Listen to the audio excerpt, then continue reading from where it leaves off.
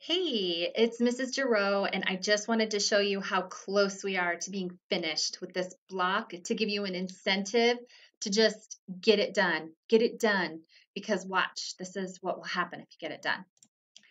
All right, so today is the 4th, right? And you've got whatever lessons, quizzes, tests this week, okay? You get done with that, right? And then next week, we do our final project, project 4, okay? Guess what happens if you get that project submitted? You're done. I don't have anything planned the following week, okay? It says or final exam. However, if at the end of next week you have finished all 4 of your projects and you have completed them with a B or higher, which is really easy to do if you're actually doing the work properly, right? You're done.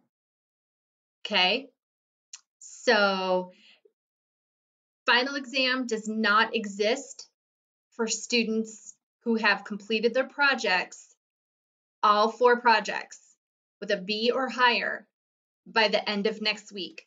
You're essentially done at that point. I'll still be making the video of the critique, holding that live critique for us for project 4 at some point. It'll probably just be right here on the 18th, right? We'll still have a critique, or unless I do it on the 25th. But other than that, you'll essentially be taking your fall break from this class all that week and all the next week. So you'll have like 2 weeks to just relax. This is going to be a teacher work day. So the last day of the block is the 26th. 27th is a teacher work day. You don't have school that day. You won't be starting your next block until the 30th.